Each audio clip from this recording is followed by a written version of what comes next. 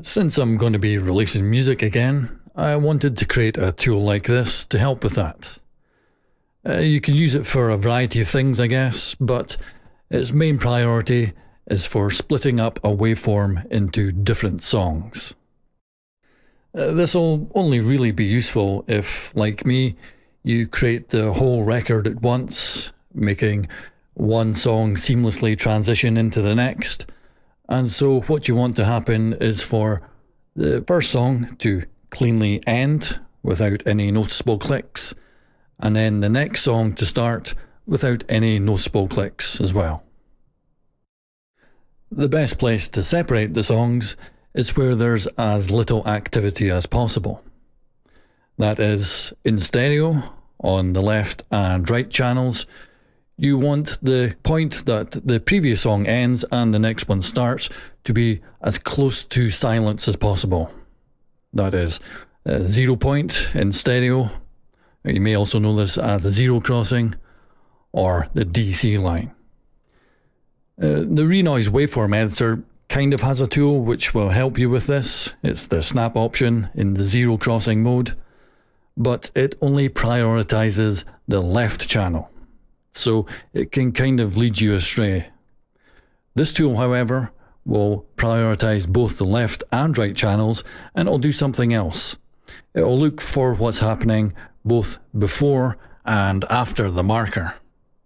So you can be confident that the previous track will be at the lowest point on the waveform, as well as the next track starting on the lowest point of the waveform. So how does it work?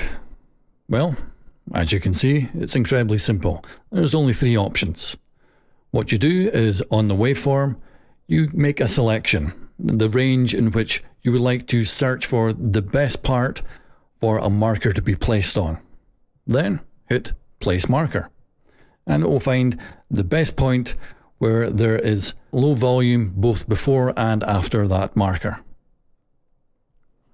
If you already have a marker in place, then make a selection around it and hit Move Marker.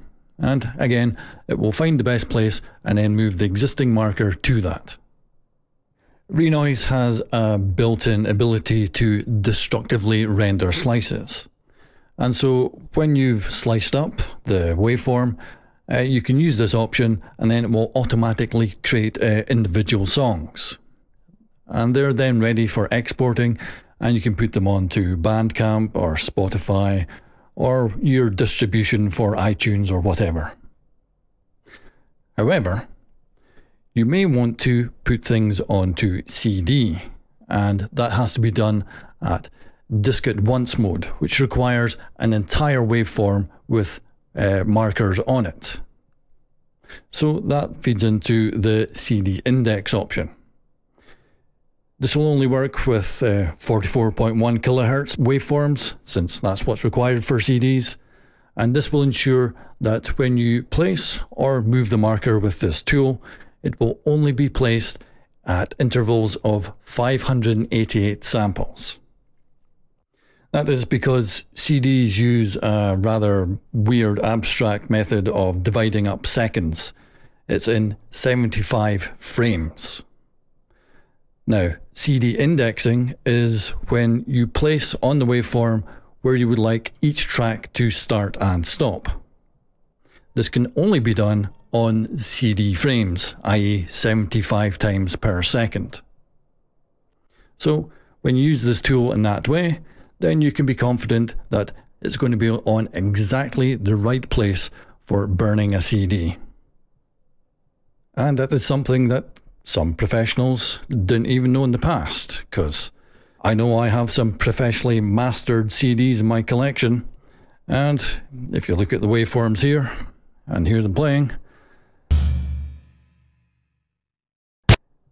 even though these places charge an absolute fortune for their mastering services, this is extremely embarrassing. This is failing at the absolute basics here.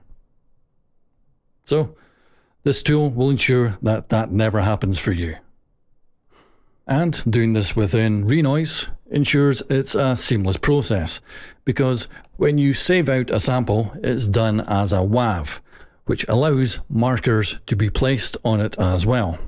So when you import this into your CD burning software, the markers you placed on Renoise with this tool are going to be there as well, and you can then burn the CD knowing that each track will start and stop precisely where you wanted them to.